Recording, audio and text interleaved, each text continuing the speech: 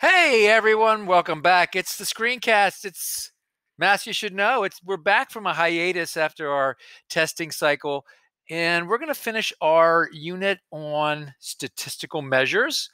Um, we've been talking about things like measure of center, and when we think about measure of center, we think of averages. We think of things like mean, median, and mode. And today we're going to be taking a look at line plot, also known as dot plot, a way to take a set of data and kind of display them in a meaningful way. So first of all, let's take a look at what we went over in class. Here's some data, the number of pets in this class, right over here. And when I just look at it right now, I can see a whole bunch of zeros, a whole bunch of ones, a whole bunch of twos, a whole bunch of threes, a whole bunch of, but it really doesn't mean much to me. Let's make sense out of it. What should we do first? Well, first, we should make a number line. And we're going to label it, since our data is between the numbers 0 and 4, 0 through 4. Then for each piece of data, I'm going to put a little X over whatever the number is that we're representing. For example, if I took, say, this 0, I would put an X there, and that's done for us. Here's another 0, there's an X. There's a 0, there's an X, yes. And there's one last 0, there it is. And we do that for each one of the numbers. Then we take a look at the data and we can say, wow, I think I see a mode there. 2 is the most popular. That's our peak data. Also, we talked a little bit today about whether something is symmetric or not. Symmetric means kind of equal on both sides. I would say our data in this case is approaching symmetric. However, it seems that we have a few more people on the left-hand side there, the lower end of the zeros and the ones that have pets or don't have pets, I guess in this case, as opposed to on the other side. So that's one thing we covered today. That's dot plot, and that's one way to represent numbers. Let's see here. Get rid of this. And we also talked about today histograms. And a histogram, if you're taking a look at this and through slightly older eyes, just like mine, you might look at it and say, isn't this a bar graph? And I might have to agree with you up to a certain point. We're getting there. Histogram, okay. All right, there's one. And with this histogram, the bars go vertically. They go up. Whereas to me, I think a bar graph goes horizontally. So the bars would go in that direction. So that might be the subtle difference.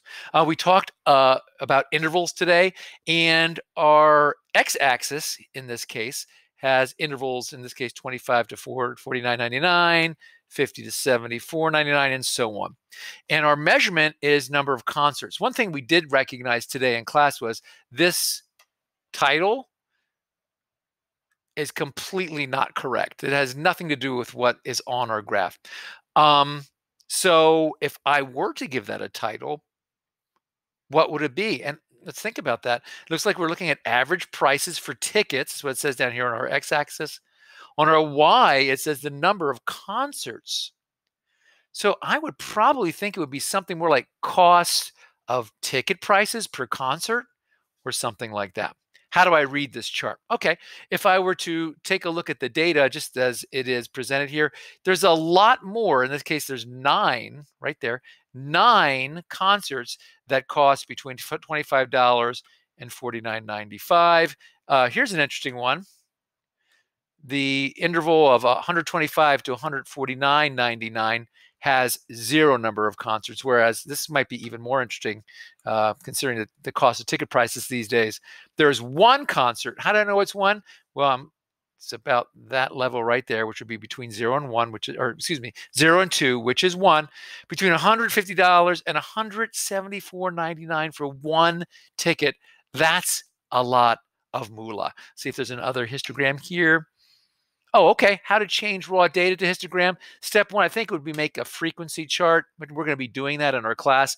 Make little tallies to compile our data. We see intervals here that are prescribed. Here's one, 100 to 149, 150 to 189, or 99, 200, and so forth. And the tally marks just represent the number of times that number occurs, and then we count up the tallies. That's called our frequency. What would that histogram look like? Okay, there we go. How about we put some bars on there? And last but not least, there is our histogram. Looking if that's symmetrical or not, I guess not at all. One thing that I look at and I see immediately is that those numbers in the middle, let's see if I can make that a little bit bigger, even a little bit bigger yet. Yes, right here from 200 to 248 or 249. That happened 8 times, which makes it the biggest number.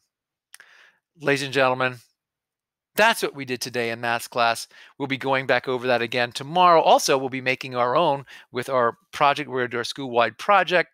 Ladies and gentlemen, that's the maths you should know.